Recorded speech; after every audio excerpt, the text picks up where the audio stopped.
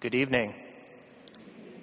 Welcome to St. Procopius Abbey. My name is Abbot Austin Murphy, and I have the honor of welcoming you here tonight for this third talk in the Documents of Vatican II lecture series. And to begin, St. Benedict says we should always begin with prayer, so why don't we pray? Let us pray. In the name of the Father, and of the Son, and of the Holy Spirit. Amen. Holy Spirit, come down upon us, and be with us this evening as we reflect on the mystery of the Church. Give our speaker the gift of wisdom, so that his words may help us to appreciate this great mystery with great joy and wonder. Through Christ our Lord. In the name of the Father, and of the Son, and of the Holy Spirit. Besides welcoming you here on behalf of the Benedictine monks of St. Procopius Abbey, I want to do so also on behalf of our co-sponsors, Benedictine University and the Lumen Christi Institute. And we're glad to have with us the Assistant to the President for Mission Integration, Dr. Alicia Cordoba-Tate, and also the Executive Director of Lumen Christi, Tom Levergood. And we thank those organizations for their help in tonight's lecture. Tonight is the third talk in the Documents of Vatican II lecture series. The lecture series stems from two basic ideas or thoughts. The first is a conviction that the documents of the Second Vatican Council are a great gift to the Church from the Holy Spirit. In a world that is changing in profound ways, the documents of Vatican II can guide the Church through these changes so that she continues to bring the light of Christ to the nations. Second, this lecture series stems from the need to know what the Council's documents themselves say. One hears much talk about Vatican II, but not many are familiar with the documents themselves. So in a small way, this lecture series aims to help remedy that situation. Tonight's talk is on the document Lumen Gentium, the Council's dogmatic constitution on the Church. We are honored to have with us for this talk Dr. John Cavadini. For this year, the talk is titled Spousal Vision, Seeing the Church with Lumen Gentium. And just a quick introduction for a speaker, Dr. Cavadini received his BA from Wesleyan University, an MA from Marquette, and both a master's in philosophy and doctorate in philosophy from Yale University. Dr. Cavadini is a member of the theology department of the University of Notre Dame, and he was chair of that department at Notre Dame from 1997 to 2010. In that position, he helped to make the graduate program in theology at Notre Dame one of the leading programs in the nation. He also serves at Notre Dame as a director on the Institute for Church Life. Dr. Cavadini specializes in the study of the Church Fathers, especially St. Augustine of Hippo. One of his special interests is the biblical spirituality of the Fathers. In these areas and others, he has published extensively and edited various collections of scholarly essays. Last and certainly not least, Dr. Cavadini is a devoted husband and father of 7 children.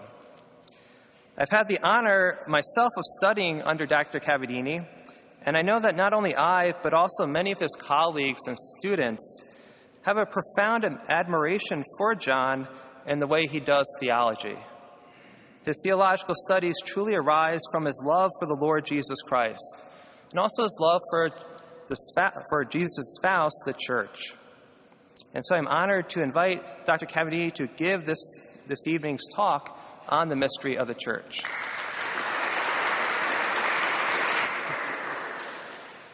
Thanks very much, Abbot Austin.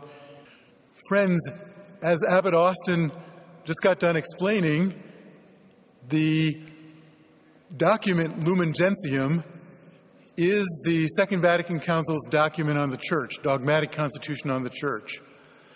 You could argue, in some ways, that this document is the central document from Vatican II. I know some people would argue that it's the document on the sacred liturgy, but they're intrinsically connected.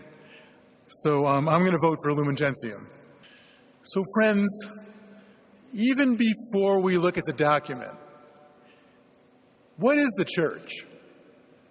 That's what the document is meant to explain. But I wonder what the idea or the concept of the Church is that kind of exists in the back of a lot of our minds, even as Catholics. I think, having taught undergraduates for many years, in the back of the minds of my students anyway, if you were to ask them what the church is, I think you'd kind of get the idea that the church is a kind of association of people, which it certainly is. Ecclesia means assembly. And that the church is the kind of association of people where people have the idea to get together and to do certain cool things together. It's kind of like a club in some ways, only it's a very holy club.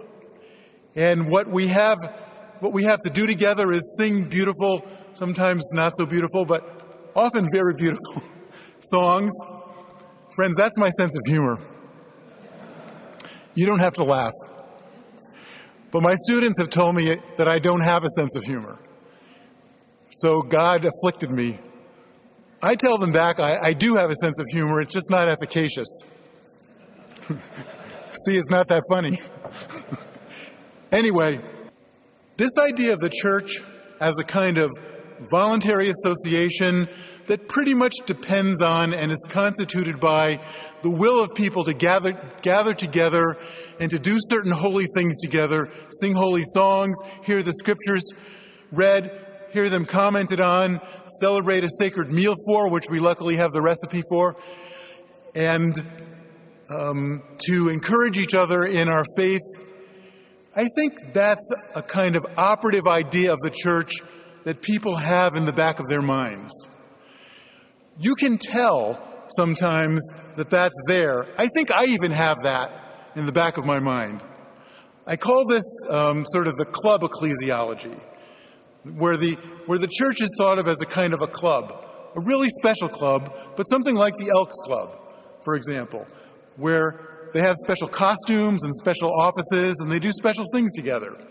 But the identity of the club is lodged in the will of people to come together, to associate, and to do certain cool things together. It's almost, you could say, the we the people idea of the church, which I think as Americans we're kind of susceptible to. Just like we the people, in order to form a more perfect union, have constituted this nation, so we have the idea that in some ways the church is formed by our decision to come together. And you can kind of tell this is operative if you have a hard time explaining to your kid why they should go to Mass on Sunday. Why should I go to Mass on Sunday? I can pray just as well at home. I can entreat God at home. I can read the scriptures at home. 2 or 3 of us could sit together and talk about the scriptures. It's true we can't have the Eucharist, but we can make do. You also end up having a hard time explaining to people why it is. People will often say sometimes, I'm spiritual, but I'm not religious. And what they kind of mean by that is, I have a relationship with God or with some higher power. I am perfectly able to prosecute that on my own, without any kind of formal religious association. What is the church if it isn't that? And how would you explain it to someone and make a distinction? Lumen Gentium is the document that offers the answer as to what the church is. And so, having asked that question, that's my number 1 point out of 7. So we can move on to the second point. According to Lumen Gentium, here's what the church is. Ready? The church is a mystery. And indeed, that's where the document begins. If you look at the little schema I gave out. Out of 8 chapters, the first chapter is the mystery of the church. And I've tried to pick out passages that maybe you'll recognize from either having read this before, but some of these passages are so famous that they have jumped out of the document and they've kind of become part of Catholic vocabulary. Maybe most famously, right at the beginning, the church in Christ is a sacrament, a sign and instrument that is of communion with God and of the unity of the entire human race. We're going to come back to that idea of the church as a sacrament, but the word sacrament in Latin means mystery. And this first chapter gives us a number of images under which to consider the idea of the church as a mystery. The most prominent ones in chapter 1 I've given under A and B there: the bride, the spotless bride of the spotless Lamb, so the church as the bride of Christ, and B, the church as the body of Christ, the mystical body of Christ. There are other images that are floated in this first chapter: the field of God, the house of God, other images that I think are kind of more in a minor key. These two, the body of Christ and the bride of Christ, the spouse of Christ, are the most prominent there and are also repeated throughout the document. Those two images in particular, then, are made to carry this idea of the church as a mystery in chapter 1. Chapter 2 goes on to introduce this idea of the people of God. And friends, I think if you were to offer a kind of free association, Vatican II, what comes next? Like, what phrase jumps to mind? I think maybe one candidate for that would be this phrase, the people of God. I think that's one of the kind of characteristic phrases that came out of the Council, and it's introduced right here in the second chapter of Lumen Gentium. You begin, I think, to get an answer to the question, why do I have to go to church on Sunday? You could say, starting here, if you look at the passage I took out from chapter 2, God has willed to make women and men holy and save them, not as individuals without any bond between them, but rather to make them into a people who might acknowledge him and serve him in holiness, a chosen race, a royal priesthood, a holy nation, a people for his possession, who in times past were not a people, but now are the people of God. You'll recognize the first letter of Peter, chapter 2 there. It is Christ indeed who purchased it with his own blood. So here's this image of God willing to save us, not just as individuals. So not just as people who can have a personal experience of Jesus, you could say, as our personal Savior. And then what we do at church is we kind of get together to celebrate what happened outside of church. So what happened on our own. We have a personal relationship with Jesus. That's the important moment. And what happens as church is just that we get together and kind of celebrate that. But in a sense, the church is accidental to that moment of accepting Jesus as your personal Savior and having this personal friendship with him. Lumen Gentium takes up a different point of view, saying that God wills to save us not just as individuals, but as a people with a bond established among the people. And so that's the beginning of the answer. Why can't I just worship God at home? Because God wills to extend his salvation by forming us into a people, not just separately as individuals. That's only the beginning of the answer, but that's the first step. And friends, I think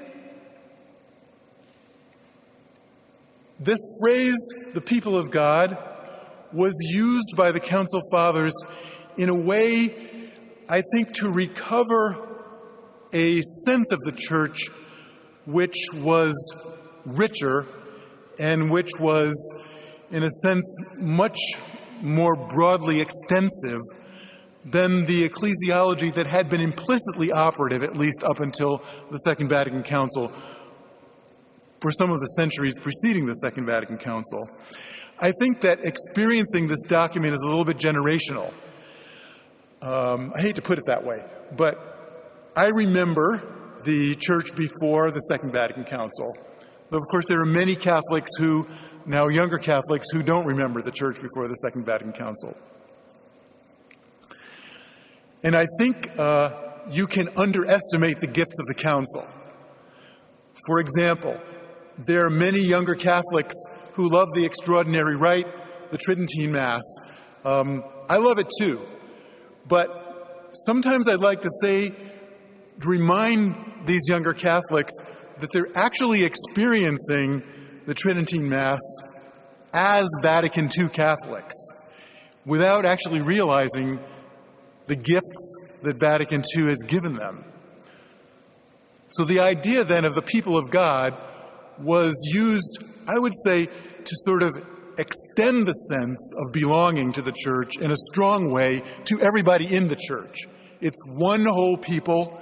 It's a chosen race, a royal priesthood, a holy nation, a people characterized by the priestly, the prophetic, and the royal vocation of Christ. And the phrase people of God was used to emphasize that this character as priestly, royal, and prophetic extends through the whole church, through the whole people of God, including the laity. If you read in chapter 2 on the people of God, there's an emphasis in the phrase that the whole people of God, in different ways and with different roles, offers the Eucharist. Quote, "The faithful indeed, by virtue of their royal priesthood, share in the offering of the Eucharist. And so it is that both in the offering and in Holy Communion, in their separate ways, though not, of course, indiscriminately, all have their own part to play in the liturgical action."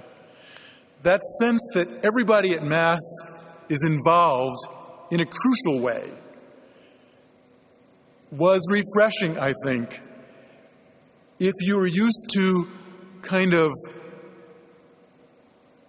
almost watching the Mass, hearing the Mass and watching the Mass, participating by following along if you had an English translation. So the idea that in some way the Mass is offered by everyone was a kind of, I don't know how to put it, an extension of the feeling of belonging and the feeling of mission in the church. And it's attached to this phrase, people of God. Moving on to chapter 3, the church is hierarchical. I didn't put any quotes.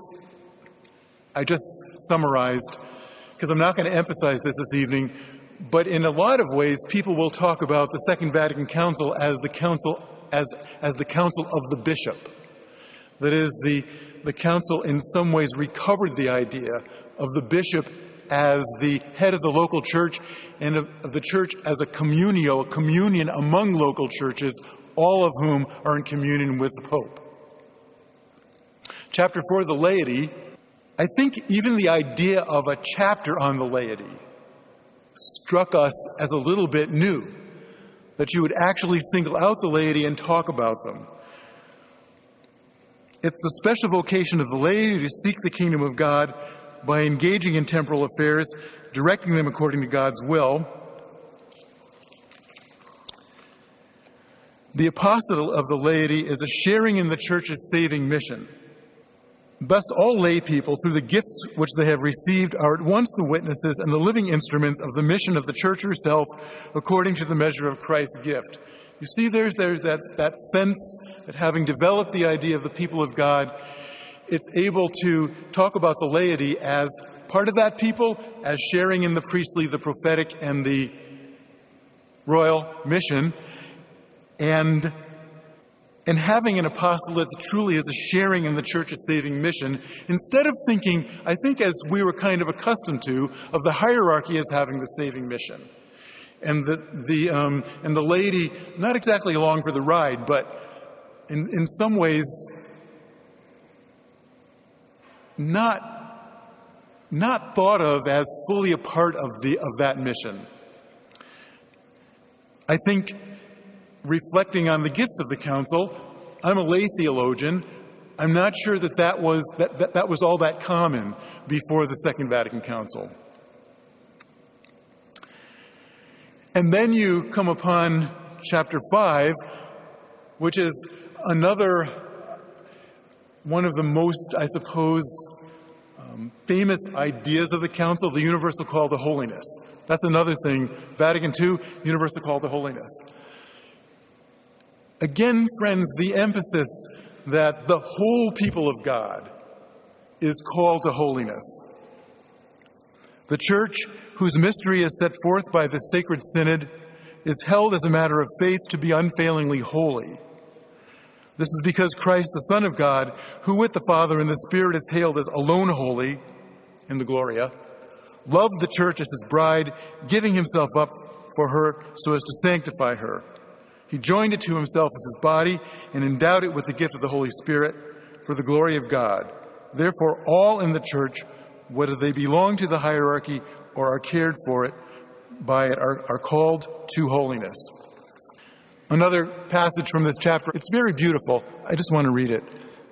Accordingly, all Christians, in the conditions, duties, and circumstances of their lives, and through all these, will grow constantly in holiness if they receive all things with faith from the hand of the Heavenly Father and cooperate with the divine will, making manifest in their ordinary work the love with which God has loved the world. Friends, even as I read those words, they're still inspiring to me after all those years. The idea that we're all called to holiness, in some ways we're all called to be saints, and that this can happen in and through the faithful execution, you could say, of our ordinary duties in life. Passing on to chapter 6, the council had a special document on religious, but the religious are mentioned here. I'm not going to spend a lot of time on that either, but I found a quote that I thought was very beautiful about the religious vocation. Let religious see to it that through them the Church may truly and ever more clearly show forth Christ to believers and unbelievers alike. Christ in contemplation on the mountain, or proclaiming the kingdom of God to the crowds, or healing the sick and maimed, converting sinners to a good life, or blessing children and doing good to all, always in obedience to the will of the Father who sent him. You can recognize in what the document says about religious the call of all Christians, only in a certain sense intensified and brought to a certain focal point and visibility. But always there's a bond maintained to the rest of the Church. Chapter 7, the Pilgrim Church, the image of the people of God as a people on pilgrimage. So a people who have not yet received the perfection to which they're called. The idea here is that the Church is always in transformation, is being transfigured, so that it ever more closely resembles its head. So this is the place where this idea of the eschatological orientation of the Church comes in. And in chapter 7, the communion of saints, the communion, the bond of communion among the earthly Church, those in purgatory and those in heaven, is explained. Chapter 8 on Our Lady is a kind of bookend. Our Lady is present as a chapter, or the chapter on Our Lady is present as a chapter in the document of the Church, because Our Lady is a type of the Church, an exemplary type of the Church. As St. Ambrose taught, the second quote, the Mother of God is a type of the Church in the order of faith, charity, and perfect union with Christ.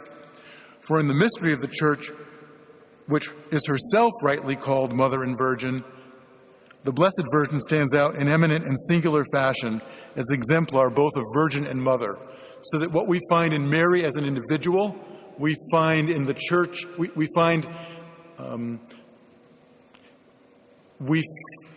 can contemplate in the Church also, the Church as Virgin and as Mother, as begetting children by baptism, And the idea, friends, I think, is to have given two bookends. So, chapter 1, the mystery of the church. Chapter 8, Our Lady, who is the exemplary type of the church.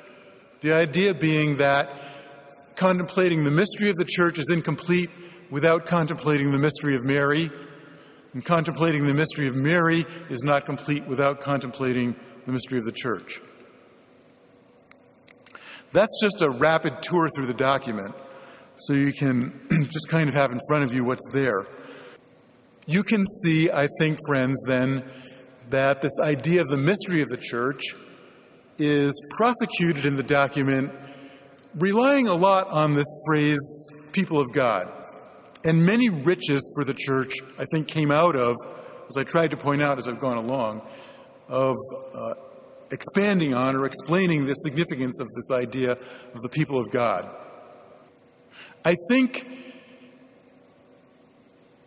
there's a way in which, if you exist in American culture as Americans, which we do, it's hard sometimes not to hear that phrase, people of God, and hear in the background, we the people.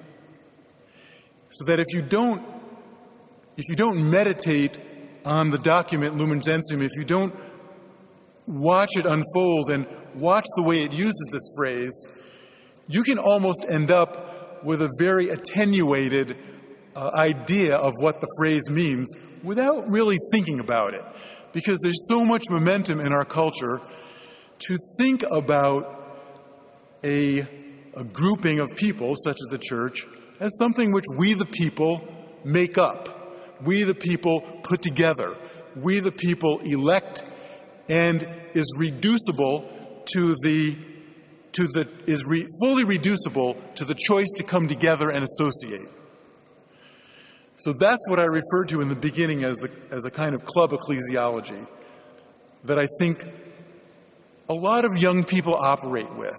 They won't say it that way, but they'll wonder why this club as opposed to other clubs? Why this grouping? There's a lot of groupings out there.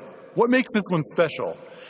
And if you have in your head the idea that the church is reducible to the decision of people to come together and form a body, you're not going to have an answer to any young person who asks that question.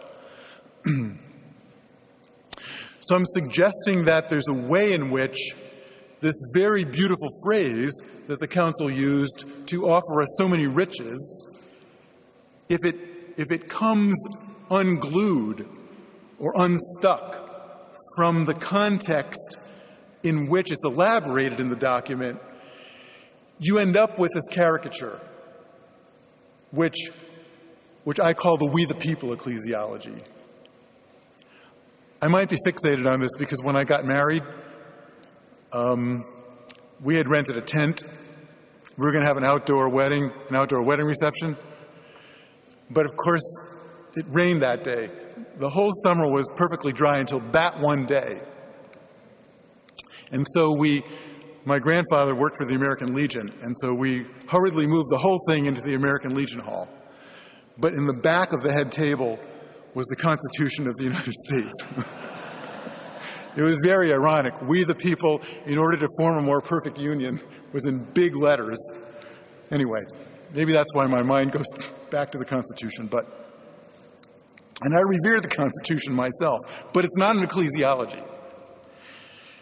So, what are the clues then that would help us maybe reconnect this idea of the people of God back to the rich texture of resonance that it has in the in Lumen Gentium? So we're on to point 4. Point 1 was, what is the church? Point 2 is a mystery. Point 3 is that this idea of the mystery is elaborated in Lumen Gentium under the idea of the people of God, and that despite the many riches that it brings, sometimes in the American imagination, I think it gets aligned with the idea of we the people. So number 4 then, how do you begin to recover the richness so that you can see in this very phrase, people of God, is contained a mystery which is not reducible to the sum of our will to get together and do stuff, even very holy stuff. It's in this phrase, which I passed over, but I'm going to come back to now, in chapter 2, a chosen race, a royal priesthood, etc. It is Christ indeed who purchased it with his own blood. There it is. Ever hear of a club that people purchase with their blood? Well, I think there are analogies for that, actually. And even if you think about the case of our nation, people have sacrificed with their blood. But that doesn't necessarily constitute the nation. The nation is constituted by the decision of people to come together. And that's what forms the bond between us, that decision. The idea of Christ purchasing a people with his blood, I think, is a little bit foreign to us. How could we... It's hard to explain it to a young person, for example. What do you mean by that? You just dished out some blood and you got a people? That seems crass. I thought of an analogy, friends.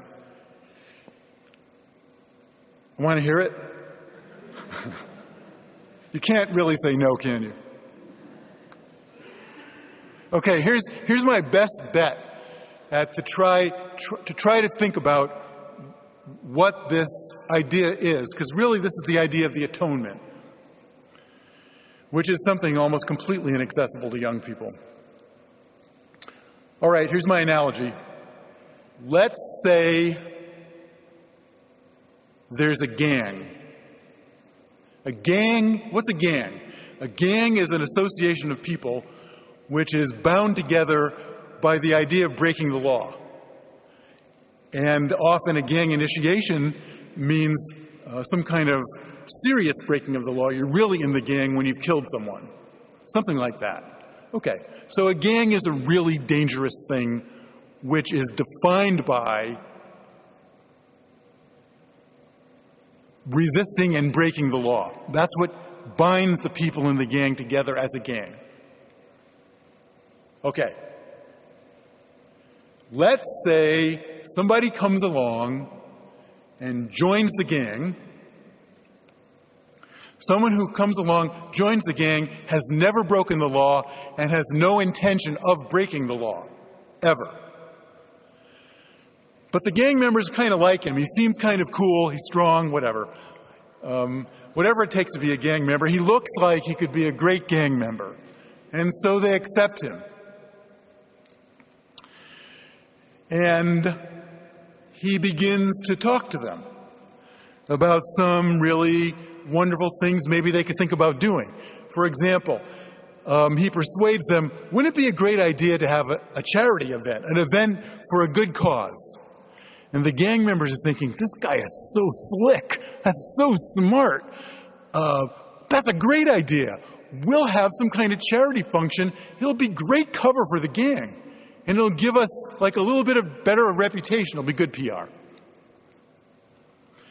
And this guy actually has a lot of connections, apparently. Because as he's organizing this event, or helping them organizing it, he manages to get, in South Bend we have the, who do we have? The baseball team? The Silverhawks. But in Chicago, you have the Cubs. Right? And the White Sox. Is that right? Yeah. All right, so this guy manages to get Soldier Field. How's that? So people in the gang are thinking, this guy's got connections. Look at what he can do. He's powerful. He got the whole Soldier Field for our event, and they have the event. It's a great success. People start maybe liking the gang a little better until the lawlessness kind of catches up with the gang. It keeps going on. Nobody had any intention of being anything other than a gang.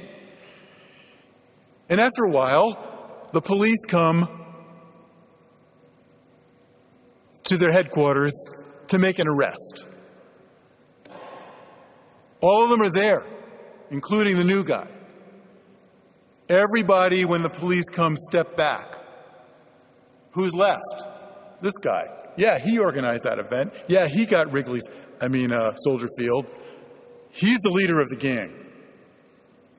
Everyone steps back and the police arrest him and execute him. Who never broke the law and never intended to break the law. So who deserved the penalty? The members of the gang. Who received the penalty? The guy who never broke the law. And you might be thinking to yourself, well, he had all the connections. Like he had a direct line to somebody to get Soldier Field just like that. But guess what? He didn't use those connections to save himself. Why? Because he did join the gang. It wasn't fake. He really joined. He was a member. And he wasn't going to at the last minute say, oh, it's just a fake. I'm not really a member. I have all these connections. Sorry. See you later. Kill them.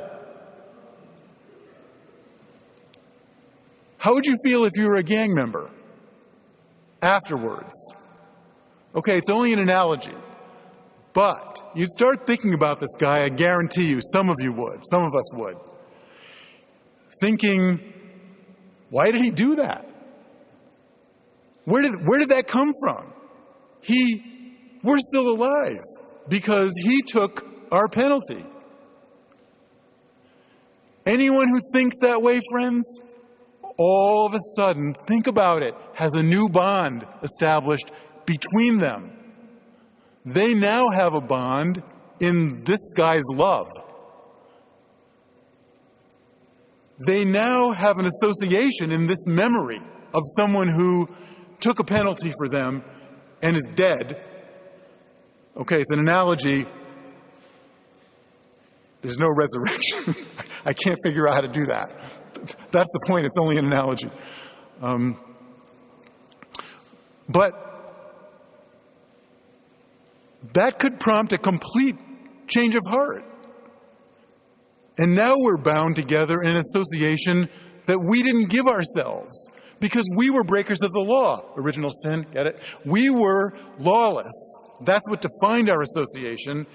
And now we're united in an association we didn't give ourselves. The bond between us is this guy's blood, you might say. In other words, it's his love, which was poured out in his willingness to accept a penalty, even death, that he didn't deserve. So what we have is a new way of saying we, right? We say we now in him and in his love and in the memory of that love. The old way of saying we was in a bond of lawlessness, breaking the law. See, friends, how you can have a bond that you didn't give yourself? Okay, that's only an analogy, but now if you take it into it's an obvious analogy, but if you take it into the guy who joined the gang is Jesus Christ, right? Who accepts baptism. I'm telling you, friends, if I were the Word incarnate, I think the really last thing I would do, if you forced me to think I got to do this, okay, I'll do it. But I'm not going to jump in that water. Why? Because look who's jumping in that water. Prostitutes, tax collectors, whatever. If I jump in, it looks like I'm a sinner. But I'm sinless. And I want to go around, this is me, not Jesus. I want to go around with a banner at least saying, sinless, sinless, sinless. But Jesus doesn't do that. He mixes himself up with us. And so you see, he forms a bond in his love that we could not give ourselves. That's the church. The church is a mystery because it's an association of people who are bound together in a bond that we didn't give ourselves. We're united, we have our communion in him. So that's my fourth point. The people of God, that phrase carries a mystery carries the mystery of the church because the bond that God establishes among us is not one that we give ourselves, but is his love. We're in communion in Christ's love, and we have a new way of saying we because of that. So when you reflect on yourself as a member of the church, you reflect first and foremost on a gift that you've been given. You've been incorporated into this body. There's that language. It all of a sudden comes back with a new meaning. Reflecting on the mystery of the church is not then in the first place reflecting on a decision that we've all made to come together and do special things together because we've all been individually saved.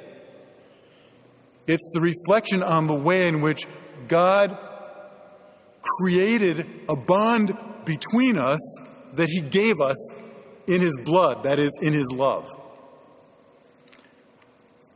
So reflecting on one's membership in the church from the perspective of Lumen Gentium is reflecting upon a great gift in the first place.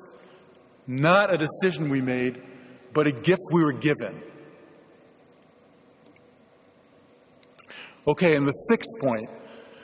What about then this image of the church as spouse, or the church as bride, which you can see is not just limited to chapter 1, but is found throughout the document. For example, in the Universal Call to Holiness, the quote that I read refers to the church as the body of Christ and the bride of Christ. The images are related. They're images of intimacy. The church is the bride of Christ, and husband and wife make one flesh, so one body. But think about the image bride. That's the one I want to think about, because it's the one I think which is most receded maybe from our consciousness. What does it mean to say the people of God is the spouse? It's directly related to this idea of purchased by his blood. And here we can think of another image. This is an image from the Bible.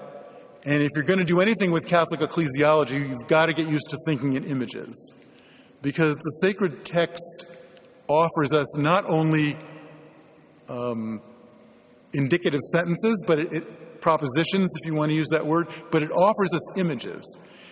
And the beautiful image in chapter 19 of the Gospel of John, which is hinted at in the very first chapter of Lumen Gentium, if you look at the handout, the origin and growth of the church are symbolized by the blood and water which issued from the open side of the crucified Jesus.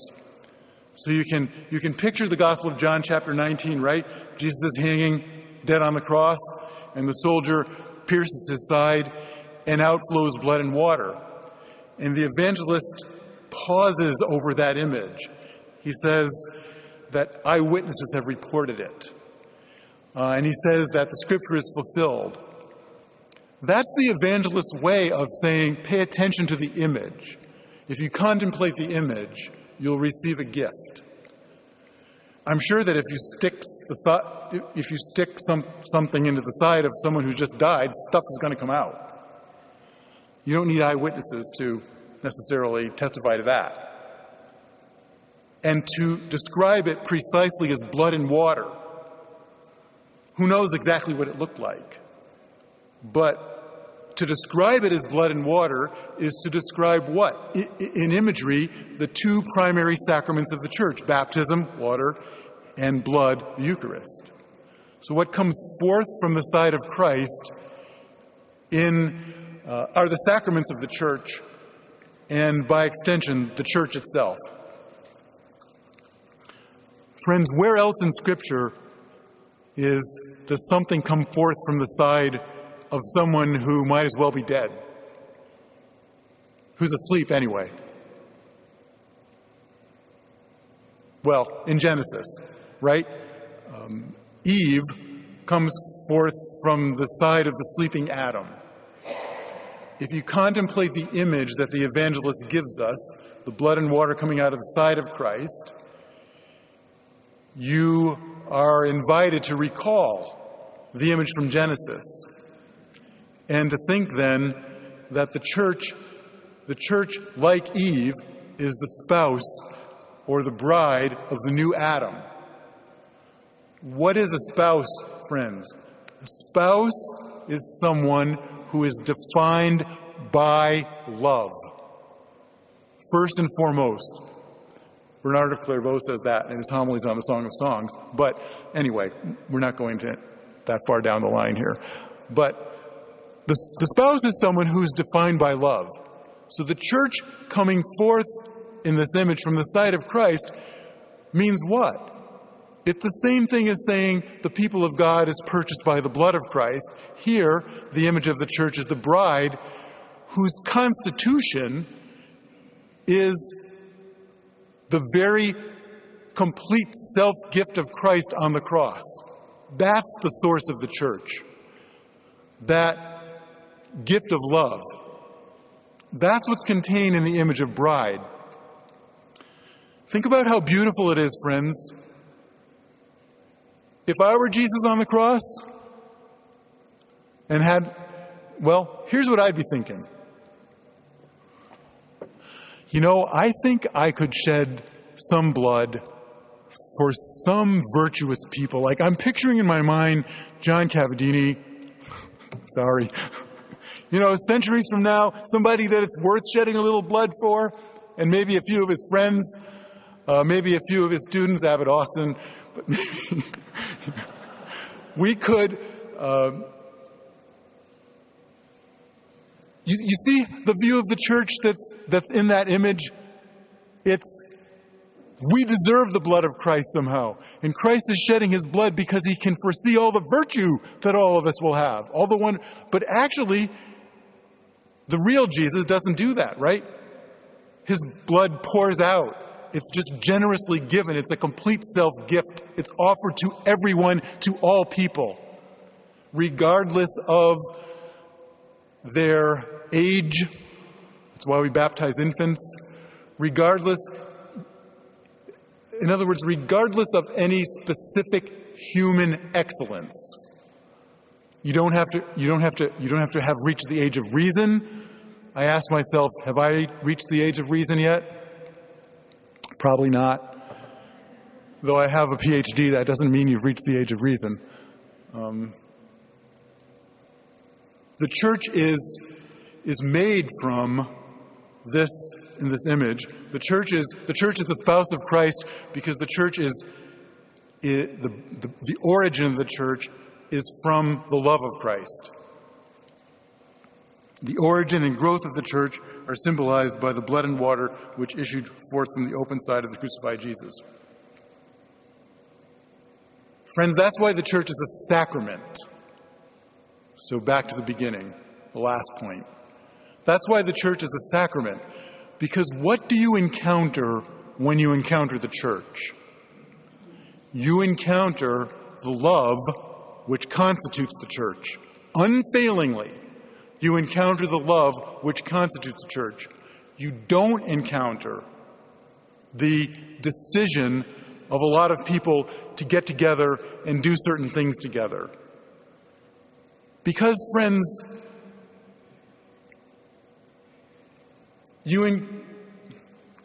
where would the church be then? You would have to try to say, find the 12 most virtuous people that there are. Okay, that's where the church is. But the beauty of the doctrine of the church, as Lumen Gentium expounds it, is you don't have to look for the 12 most virtuous people in order to find the church. You look for the church, the visible society, which is defined by the sacraments. The sacraments mediate what? To the church? Christ's love. So that the whole church is constituted by that love, instead of by whatever narrow little loves we can conjure up. You can see this if you think for a minute about the people of Israel. The people of Israel are the people of God in the Old Testament. What makes them the people of God? It's nothing that they did, no virtue of theirs It's God's choice, right? God's election makes them the people of God. And no matter where they go and no matter what they do, they always are the people of God. Doesn't mean that they're always virtuous. It doesn't mean that. And the Old Testament is full of God's remonstrating with the people for not living up to the covenant, etc. But nothing they do can negate God's election. In encountering the people of Israel in the Old Testament, you encounter the people of God. So that's then kind of foreshadowing of what we see in the church. Encountering the church, you encounter a body which is defined by the love of Christ. That's the bond of communion that defines the church. And so the church is a sacrament. It mediates to the world that love of Christ, which binds it together. The church is not bound together by nationality, by sex, by achievement, by age, by any human qualification. It's bound together by the love of Christ. And encountering the church, you encounter that love. That's the mystery of the church. So why spousal vision? Why the title? How do you see the church, friends?